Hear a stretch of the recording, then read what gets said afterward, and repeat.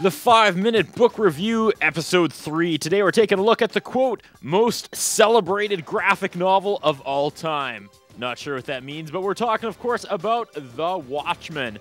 This masterpiece is, of all things, a 1980s period piece set during the Cold War. Long story short, a bunch of retired costume crime fighters come out of retirement to try to stop someone or something which may or may not be killing retired costume crime fighters.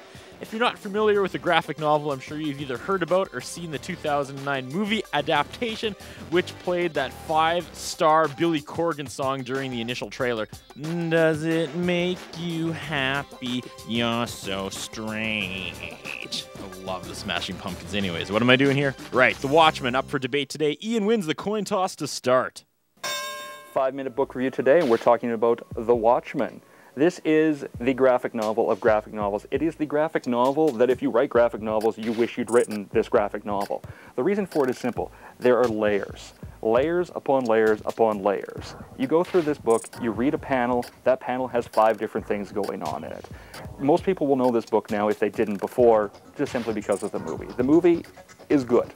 I'm not going to sit here and say it isn't, but it is not this book. This book has so much going on in it that you can't get in the movie. There's all this stuff, there's these other books, there's pages of journals, of biographies, of autobiographies, in between of police reports that you read as you're going that fill out the story more.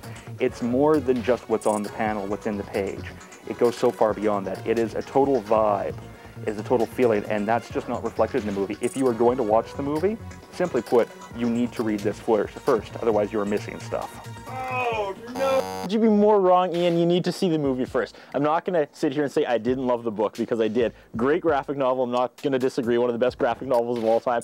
Played out way better as a movie. I'm sorry. I know I'm probably in the minority that thinks that, but way better in movie form. I love books, and I love comic books, but man, making the transition between this and then to that in between chapters, it really hurt my brain. I couldn't do it. I found this part extremely boring. And I know you took this out of the movie, but they added an 80s soundtrack, which makes it work so much. I was so excited when I heard the 80s music. It just really added that extra layer that was removed by that.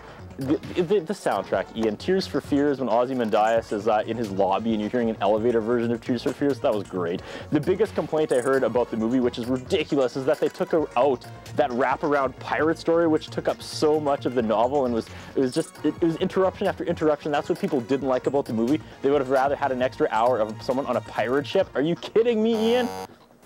Well, that was actually produced as a standalone DVD, so if people want it, it is out there.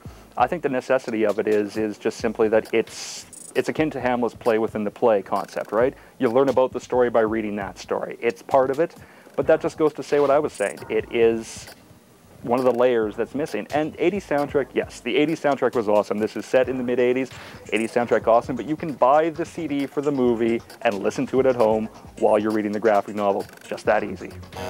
Oh, it plays out way better as a movie. I'm going to disagree with you then. The movie's quite long. Yeah, once you get it on DVD, split it up, watch it over 2 days in the comfort of your armchair. It is going to be a fantastic watch. Again, watch the movie first, then read the book. Both are actually kind of scary in how relevant they are when they talk about war and everything. It's scary. It's scarily ahead of its time. Don't listen to what Ian. I know he's probably he's mouthing words right now during my time. He's in black and white. He's not allowed to talk. But Watchmen, Ian, you're coming back to color here. Really, the movie over the book, not?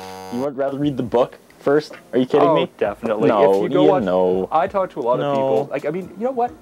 There were people who prefer the movie to the graphic novel. They say it's better. Yeah. That's mainly because they haven't read the graphic novel. That's not true. Oh, it's very true. It's so not true, Ian. There's so much There's so more. many dead ends in this where it's just harsh transition and then you pick up something else. The movie, it's got flow. It's got color. It moves, Ian. The story is designed to be read at a slow pace over a long period of time, and the movie, it just pushes you along without giving you a chance to really sink into what's happening. Well, I guess that's a testament to the movie and the movie makers, because I didn't find that. I thought the movie was a much more enjoyable experience, just way too long, cut it in half.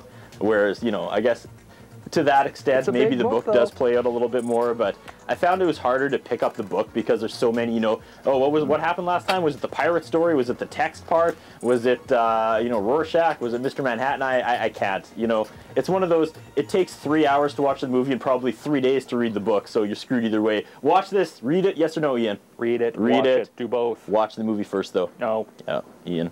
No. Put them in black and white, quick. No.